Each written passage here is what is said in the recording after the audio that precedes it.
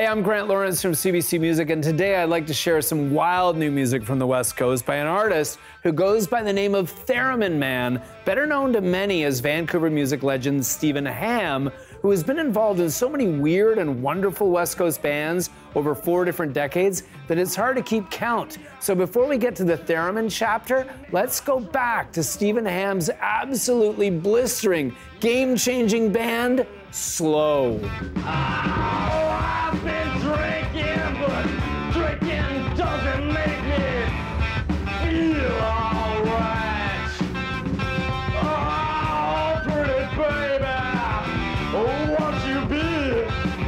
Oh, won't you be my little Valentine? 'Cause I have not been the same, and I have not been the same. Going back to 1985, nearly 40 years ago, and featuring Theremin Hamm on the bass, that is one of the best riffs and one of the best songs in Canadian rock history. Slow, with Have Not Been the Same, a song so influential that a book about Canadian music has been named after it, and Slow has been credited as a major influence on the grunge scene that blew up in Seattle.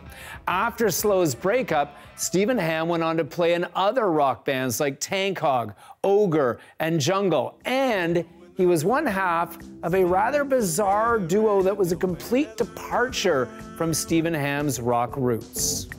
It can be tough to balance figures. This is no pancake breakfast. Can't you see they have an office? Father and son, getting things done. Yeah, so slightly creepy, but always entertaining and a staple in Vancouver's live music scene in the 2000s. That was Canned Hamm, featuring Theremin Hamm and his buddy Rob Dayton, and that was their signature tune, Father and Son. Next up on Theremin Hamm's long rock resume was holding down the bass in the Evaporators, whose lead singer is none other than YouTube interviewing phenomenon Nardwuar.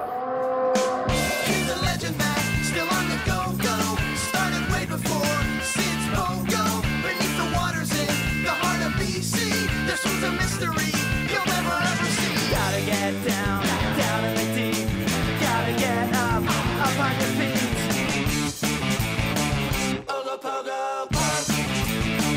Ogo pogo punk. Yes, that is the Evaporators, featuring Nardwuar, the human serviette, on lead vocals, and Theremin Hamm on bass, amongst other musicians. And that was their song called Ogo Pogo Punk, a shout out to the monster of Lake Okanagan that Nardwuar believes in. So now you have a taste of Theremin Hamm's incredibly eclectic CV, but in the last few years, Theremin has been lured away from bands after falling in love with the theremin, an early electronic instrument that you don't even have to touch. He went solo as Theremin Hamm, Theremin Man.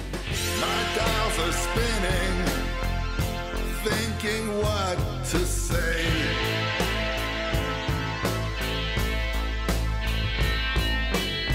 I'm sending signals, but you're so far away, far away.